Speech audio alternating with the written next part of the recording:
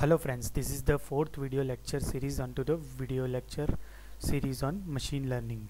So till now we have seen that what is machine learning, what is the basic building blocks of machine learning, how machine learning system works, what are the different types of machine learning system. So in this tutorial we are going to see about what are the softwares required. Not generally we are going to use the Python only. So what are the Python library is required for the machine learning programming. So let us see. Mm,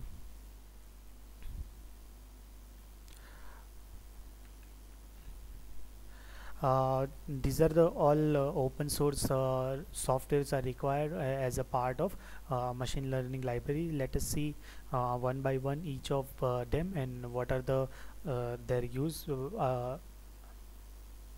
So first of all we are going to code everything into the Python. There are alternatives are available into R and Java also, but the Python is very famous in among the machine learning community. So we are going to use the Python, and on top of Python we are going to install the different open source machine learning related library.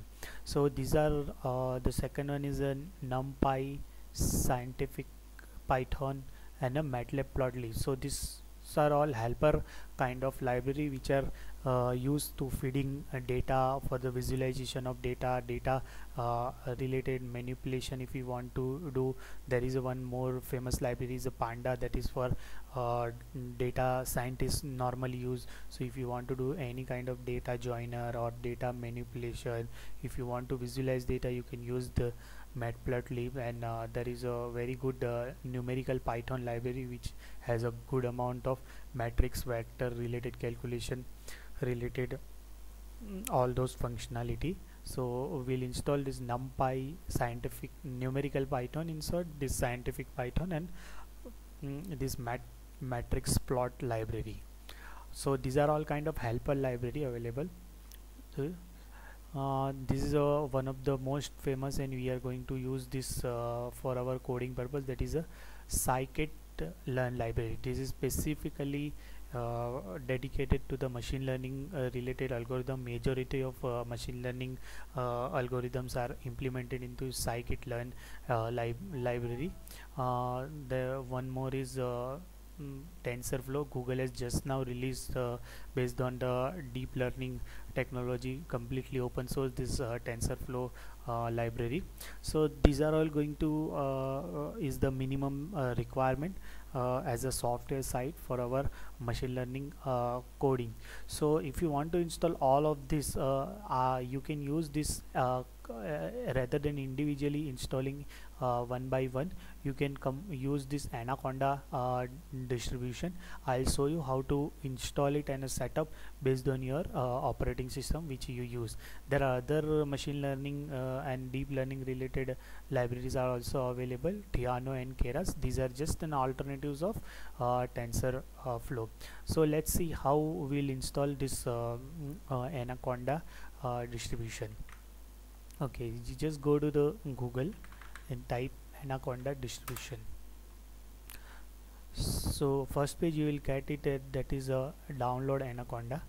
So this Anaconda is nothing but the complete package of more than 200 packages of different scientific Python related module. So there is no requirement to individually download and install each module one by one.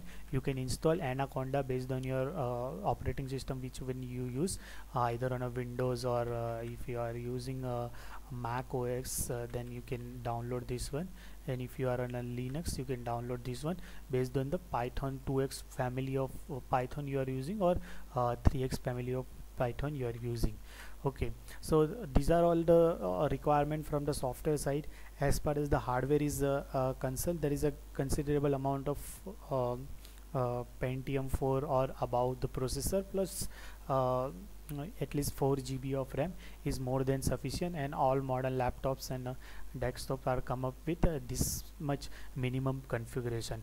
So friends, these are all the minimum basic requirements for our next coding part of machine learning into the Python, and how different package we'll use for based on our different algorithms. Okay, so that's it for the this lecture.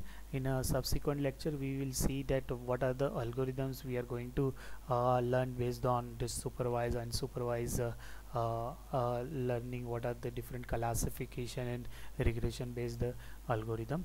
So I hope you enjoyed this video, and please like, comment and subscribe it. Thank you guys for watching.